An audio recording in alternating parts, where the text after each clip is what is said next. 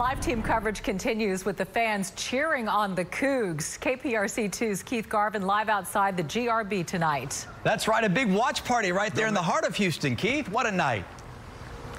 It was. What a night. It was a big night for the Cougs and a big night for their fans. The crowd that was out here was a mix of alumni and diehard supporters, and they all went home happy.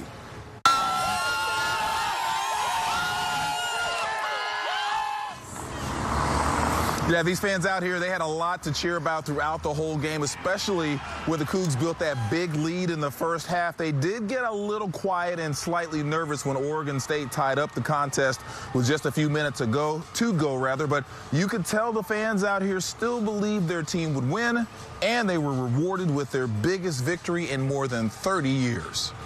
I think it's amazing. I'm excited. I graduated in 2014, so we needed this. I'm ready for a championship.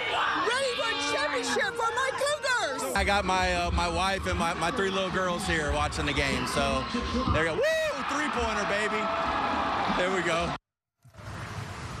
Yeah, it was a family affair. So much excitement out here, and this place is going to be packed this Saturday as well. They're going to have another watch party in this very spot right out here in front of the George R. Brown Convention Center. Should be a pretty exciting place to be on Saturday. Reporting live from downtown Houston, Keith Garvin, KPRC 2 News. You can feel that excitement, Keith. Thank you.